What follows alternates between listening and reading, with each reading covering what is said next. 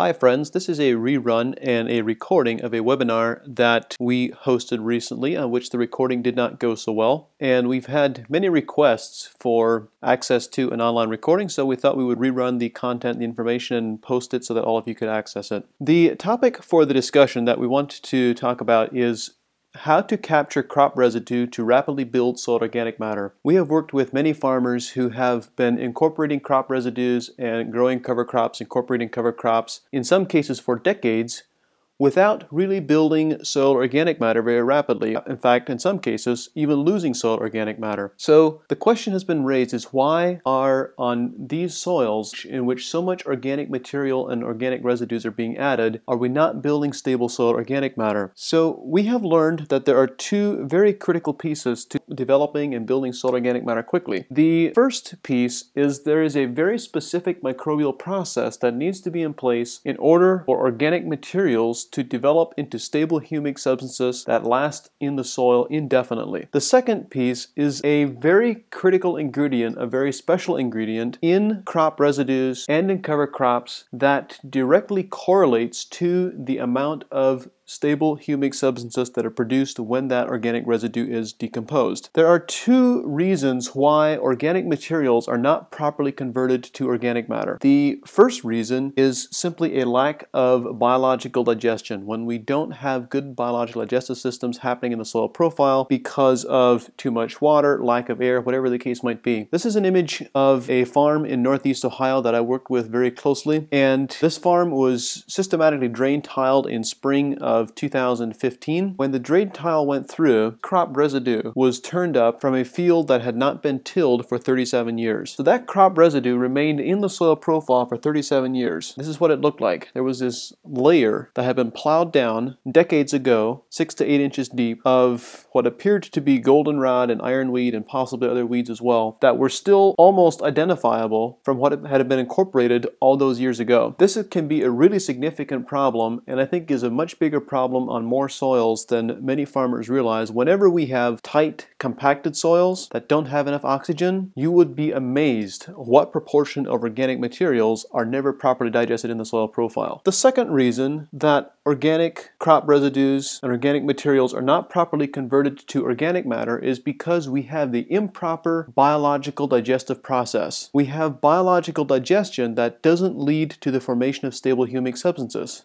And I want to describe how this works. So when we look at this cover crop of sorghum Sudan grass that is approaching 6 feet tall, how much of this cover crop do you think will build stable soil organic matter? The answer is none. Not 1% of this total biomass that is represented by this crop will be converted to stable humic substances that will remain in the soil for an extended period of time. And I want to explain why this is happening. There are two very distinct and very different digestive processes that happen in the soil profile. The first is when we have soils which are dominated by bacterial communities. When we have bacterial domination and primarily bacterial digestion, that bacterial digestive process is referred to as mineralization, simply because when we have very rapid bacterial digestion, the bacterial community, the population of that bacterial community explodes very quickly. They begin feeding on the crop residue and they incorporate the minerals and the nutrients contained within that crop residue into their own cells. Then, as that bacterial population cycles, nutrients contained within their cells are now made available to other organisms in the soil profile, such as fungi, protozoa, nematodes, and others, and are eventually released into the soil profile in a form in which plants can absorb them. So this mineralization process, driven by bacteria, results in the very rapid degradation of cover crops and the development of nutrients that plants can absorb. So we can think of this cover crop as a crop fertilizer. It is not a soil builder. It is a crop fertilizer. The nutrients contained within this crop, given the right temperature and moisture conditions, are going to be released and made available for the following crop in a period of 10 to 14 days. At the outside edge, as much as 3 weeks. But in a relatively short time, the nutrients contained within this sorghum Sudan grass are going to be available for the following crop. Now, this is an example of a point that leads to the next piece, which is that the amount of organic residue, the amount of organic material that is incorporated into a soil structure has no correlation to the quantity of stable humic substances that are produced. There's a really interesting reason why this happens. There is a second digestive process that is very different from the bacterial digestive process, and this occurs when we have soils which are fungally dominated. When we have soils which are fungally dominated, the fungal digestive process is very different from the mineralization process, which is driven by bacteria. When fungi ingest something, cover crop residue or plant residue from a crop that we have harvested, they do not release it back into the soil profile. Fungi simply digest residue over and over and over again until it reaches a point at which it can be digested no further. At that point, which it can be digested no further, it is then released back into the soil profile and is now referred to as a stable humic substance. Humic substances are the end result of fungal decomposition. Sometimes people refer to humic substances as a food source for fungi. This is not correct, because humic substances are in essence the end result of fungal decomposition, meaning they can be decomposed no further. These are the compounds that have a half-life in the soil profile ranging into the hundreds of years. So if you want to build soil organic matter that is really stable and lasts decades or longer, we really have to focus on developing and building fungal digestive processes in the soil profile. Now, there's one really interesting piece. I mentioned that fungi digest crop residues until they reach a point at which it can be digested no further. That cutoff point is established by the lipid concentrations, in other words, by the fat concentrations. Stable humic substances have a lipophilic acid content in the vicinity of 38 to 42%, according to William Jackson's book, Organic Soil Conditioning, and several of the references contained within that book. So what that means is we can have two fields with a cover crop or with crop residue. Let's say we have two fields with a crop residue, both contain 10,000 pounds of biomass per acre. If one field has a 2% fat content on a dry matter basis, and the second field has an 8% fat content on a dry matter basis, the field with an 8% fat content is going to produce 4 times more stable organic matter and 4 times more stable humic substances than the field that has a 2% fat content. It has nothing to do with the total amount of biomass. It has everything to do with the total amount of fat per acre. So, and the lipids per acre, which is really what we need to be thinking about. See, it's very interesting that when you look at fungal digestion of lipids, bacteria can't digest lipids. This is why we used to store meat in fats years ago, because bacteria cannot invade fats and they can't begin digesting fats. Fungi can. So when we have a cover crop that is really mature, this is a cover crop that is going to be primarily digested by fungi. And as a result, we should consider this cover crop to be a soil builder. It is going to build stable humic substances. It is not a crop fertilizer. So when you look at the differences between these two, both mature cover crops and lush immature cover crops or crop residues contain lipids to a certain degree. So why is it that mature cover crops are primarily digested by fungi and can be considered a soil builder, where lush cover crops are digested by bacteria and can be considered crop fertilizer? The difference between the two, in addition to the fat content, is also the nitrogen to carbon ratios. So when you have a lush, vegetative, rapidly growing cover crop and a very narrow nitrogen to carbon ratio, the bacteria will utilize those proteins, those amino acids, and the plant that contains a narrow nitrogen to carbon ratio and digest it very rapidly and trigger the mineralization process. Whereas if you have a cover crop that has lignified, that has become mature, or where you have mature crop residue, this is going to be primarily digested by fungi because it doesn't have the narrow nitrogen to carbon ratio. It doesn't have the high protein content that is required by bacteria. One of the things that we have observed in production agriculture, many farmers will apply nitrogen to crop residue to help digest that residue faster. And this can certainly help get rid of the residue. But whenever nitrogen is applied to crop residue, you simply trigger that mineralization process again, because you are triggering and narrowing the nitrogen to carbon ratio and triggering bacterial digestion. If you want to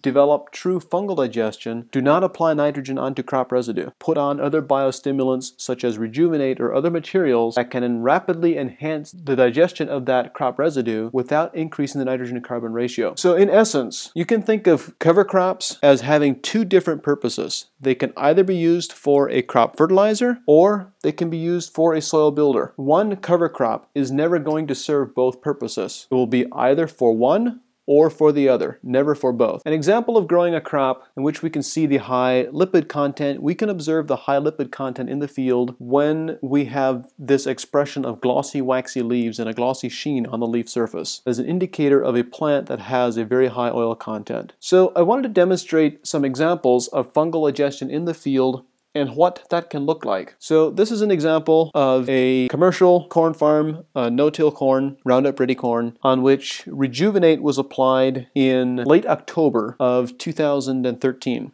This is a single field with a treated and an untreated control. This picture was taken the middle of December, and did I say mid-October? I meant mid-November. The Rejuvenate was applied 2.5 weeks before this picture was taken, so it would have been late November. If you look at these two pictures, it doesn't appear at first obvious glance to be any significant differences, but there are in fact some very significant differences. If you look at the picture on the right, which is the untreated control, on the corn stalk on the stem in the center of the picture, the center part of the stem is still completely white. Has not begun decomposing at all in mid-December. If you look at the image on the left, you can see the center part of the corn stem here has turned completely black and is beginning to fall apart and decompose. That is the first signal of very strong fungal decomposition. And this happened 2.5 weeks after a Rejuvenate application. So we have another set of pictures from the exact same field, and here we see the same thing. The untreated picture on the right, and the stalk and the stem still has a very clear white pith and white center, where the stalk on the left, on the treated side of the field, the internal white pith has already completely decomposed,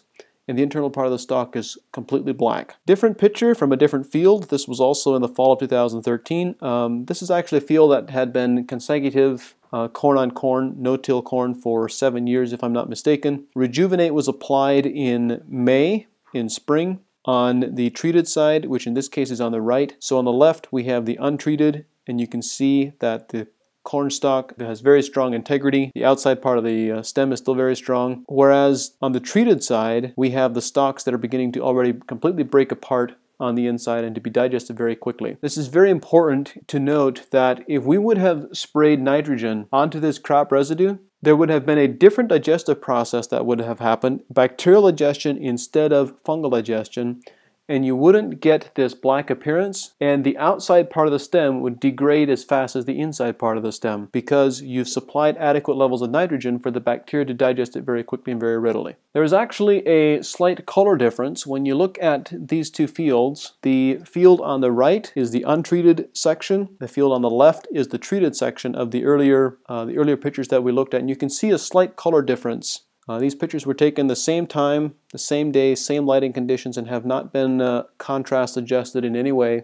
So you can see that there are slight color differences when you look at the entire field as a whole. All of this happened very quickly, just 2.5 weeks after an application of a fungal stimulant. One of the pieces that we want to talk about in the near future, on a future webinar, is how to build soil organic matter while we are growing a crop. Some of the tools and the techniques that we have learned to utilize, which incorporate and allow plants to develop really high oil content while they are growing, allows us to build really aggressive and really strong fungal digestive systems in the rhizosphere and in the soil profile. So this image is a picture of a strawberry transplant 1 week after being transplanted, and you can see the really strong fungal hyphae development that developed in that soil profile within a week of being transplanted, even without irrigation on bare ground. So one of the things that we've observed is how it is possible to actually build soil organic matter while we are growing a crop. And this is one of the pieces that we want to talk about very soon. So thank you for listening. We hope that you enjoyed this and you found the information helpful. Please leave your comments below, and we hope to talk with you soon.